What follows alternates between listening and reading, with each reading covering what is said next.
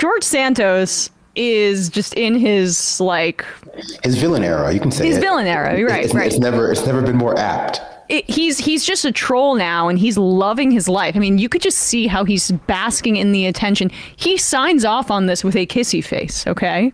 And this is him mocking the fact that the Mayorkas impeachment, led by the Republican Party, failed very narrowly, in part because they were a vote or two short of what they needed, and they had 3 Republican defections. Eventually, there was a 4th one because that Republican voted to break the tie. When you vote to get it to fail procedurally, that means that they can get a second bite at the apple. I'm really channeling Sam here, to impeach Mayorkas. Now, this is how Santos responded. Like, he was at Trump's New Hampshire election victory party. He's really just loving being the center of attention before he gets sent to prison for presumably like a good amount of time. There's a lot of evidence about the charges leveled against him. Here he is on social media taking a victory lap saying, "You should have never quit me." Hey, America, George Santos here. Tonight, I am telling you, Mayorkas was not held accountable thanks to Nick LaLota, Anthony D'Esposito, Mike Lawler, and Rep. Garbarino, along with Michael Guest, due to their obsession about silencing me and the voters of the 3rd District of New York. Now, America has shown its shadow, and we are stuck with Mayorkas for 6 more weeks, thanks to the insipid idiots in Congress, in the GOP. Good luck, guys. Way to go. Way to show the American people you can accomplish something. But I hope you're happy you expelled me. Mwah. Bye. Mwah. Mwah. That's pretty great. When is the election for New York's 3rd district to replace him? Next week? Next Tuesday.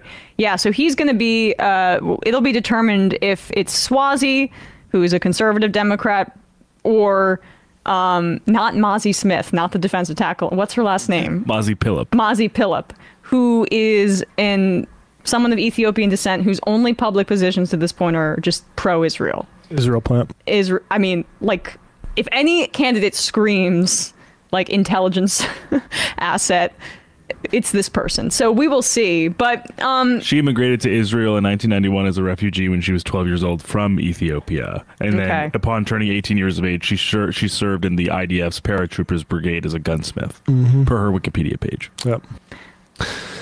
Interesting. To come represent Israel in the American government.